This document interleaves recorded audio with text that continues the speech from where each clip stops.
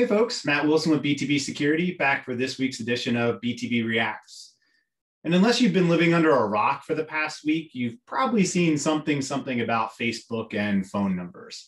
So let's jump right into it. And as we do a lot of times here on BTB Reacts, Brian Krebs, great information. I have no affiliation with him. I just think some of the research he does and the stories he brings forward are some of the best that I've seen in this space. And the real cool thing to me about Krebs is he didn't start out as an InfoSec guy. He started out as an actual credentialed for real journalist. That was his background, was in journalism. So the quick hit on the story is over the last week or so, it's hit all of the news sources, including like national news and the CNNs and Foxes of the world, where these phone numbers have been breached. And whether you consider a phone number or exposed, I should say, not breached, whether you consider a phone number sensitive information or not, I'm not here to debate that. I know a lot of that data is already fairly readily accessible, but remember, it's not just the one data point from the one source. It's the aggregation of all the data points across all of these sources and what that could turn into. And think about how your phone is leveraged increasingly for multi-factor authentication, right? You have to authenticate to your bank or to maybe a gaming service or vendor. You're going to get a text or a call, something to your phone. And while having the number doesn't mean that your phone is immediately compromised, as we've covered in other BTB Reacts, there is some risk to folks knowing and targeting your phone number, again, along with other data points they could gather about you for name and address and so on. So not a good look. It's not doomsday, but not a good look. There's not too much detail on exactly what happened. That's not, as far as I can tell, well established.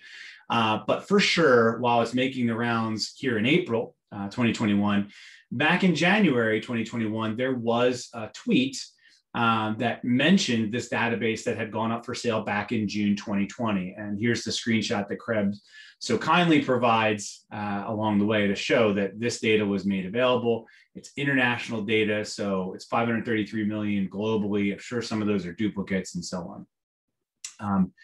Now, as we jump to the Business Insider, we'll link to all these sources in the video, start with Krebs.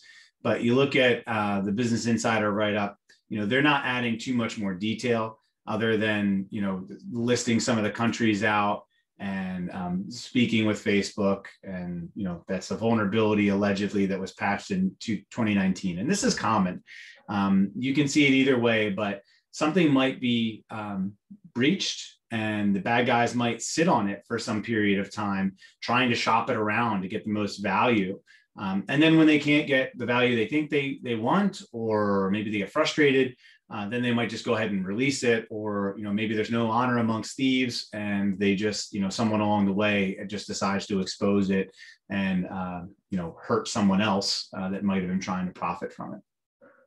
But have I been pwned is referenced both by Krebs and somewhere along the lines here. I'm going to jump to the Have I Been Pwned site. If you haven't ever heard of this, again, I can't imagine if you're in InfoSec, but please check it out. Troy Hunt does some pretty good research. Again, no affiliation that I have or BTB has with Troy. I just respect the seemingly genuine efforts he's put out to do good and to help folks. And I don't think he's making anything. He's probably barely covering his costs, if he's covering his costs. He's a good Twitter follow as well. If you're nervous about putting in your phone number and email address, I can understand that from a pure InfoSec standpoint. But,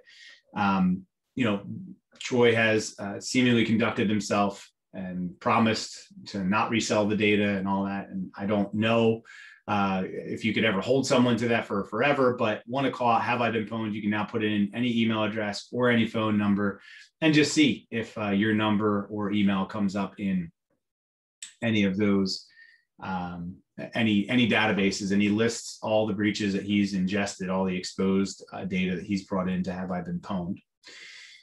So quick summary, as I link to Troy Hunt's page where he does the write-up on why he brought in that Facebook data. He had his own kind of ethical debate, and I'll scroll down in a moment and cover that. But quick summary is 500 plus million international phone numbers related to Facebook exposed. Have I been pwned? Brought in that data. It is searchable. I'd encourage folks to at least read up a little bit and do some homework, and at least consider checking out your phone number if you are a Facebook user. And here's what I've referenced. Troy had a genuine struggle, I'll say, challenge, ethical debate, because there is pros and cons to bringing that data in and making it searchable. So all he has is a quick yes, no for if you send a phone number in. So that's it for this week. Again, all the links for everything will be in the description somewhere down below. Please do follow us, on all our social media accounts. Do all the social subscribing, sharing stuff. It does help us. If you're getting anything out of this content, we'll be appreciated. All right. Well, thanks everyone. Please have a good rest of the week and be well.